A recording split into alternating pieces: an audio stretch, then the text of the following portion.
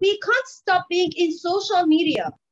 But what we can do, we can be a big team of people, active people, like SocialMeToo, to share our stories.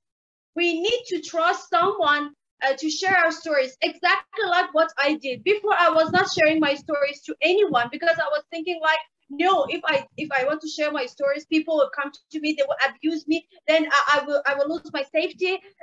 But now I feel like I'm not alone. Although three of us and our other groups, any one of us, we are living in different countries, in different parts of the world.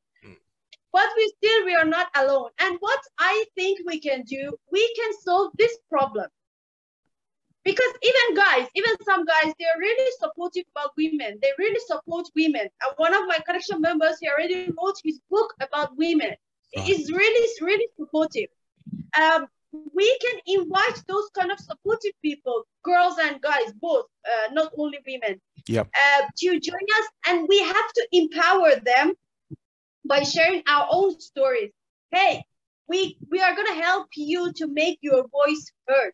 Stop being silent. Stop being like, I'm just a girl. Yeah. No. In many societies, they're like, yeah, you're just a girl, okay?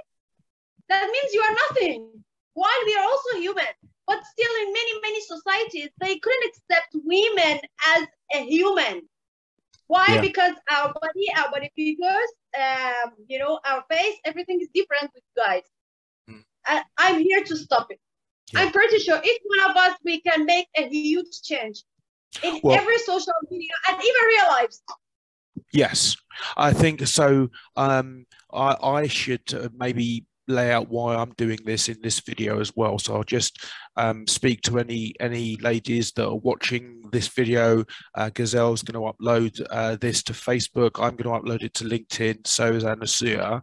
And basically, I worked for 12 years in primary education, and I saw how brilliant and brave and fantastic girl children are. And then what happens is that from about 11, their confidence drops off a cliff as they become sexualized. And I just finished reading Melinda Gates' The Moment of Lift, looking at how the Bill and Melinda Gates Foundation has turned into empowering a women foundation, because like 70% of the world's farmers are women. And there are all these examples of where women's rights, opinions, thoughts, and innovative nature is completely ignored. And that is just the tip of the iceberg.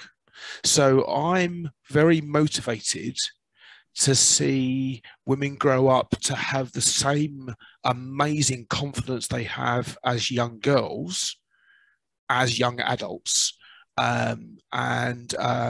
I recommend The Moment of Lift as a book. It's a brilliant book. And there's another book as well called A Uterus is a Feature, Not a Bug, which I'll put on the end of this clip when I edit it. All right, cool. So Gazelle, can you do a elevator pitch? So what I'll do is I'll cut the conversation we're having, but then I'll cut a couple of 60-second clips. So you're looking at me on a different screen from the camera that's looking at you. Can you get your eyes right? Okay. So yes. So I'm gonna turn to speaker view. You have to make a noise in the room so that camera picks you up before you start speaking. So go or something like that. Okay. All right. Is it? Oh dear. Don't make me record a funny video of myself. You still did not see my other face. Oh dear. This isn't the sort of invite that we're having too much fun. Okay, that's the thing. Right, so Gazelle, go first, and basically Anasuya afterwards. So you spoke about why someone should follow us and join us. Now I want to sort of just follow us or join us at SocialMeToo, and then when you upload that to Facebook and stuff, people will go, oh, right, okay, and you have the Facebook link in there. We'll do Gazelle first and you second, if that's okay. All right. Sure. Okay, so now we breathe, we're calm, we're not going to laugh. We're going to be properly somber, and you're already smiling. Wait. Look at you. If you come, I will kill you. I'm gonna choke you. I wish I could choke everyone. Oh, yeah. Well, okay. Look, yeah, we're going to change this. Right, okay, so we're coming to you, Gazelle. Go for it.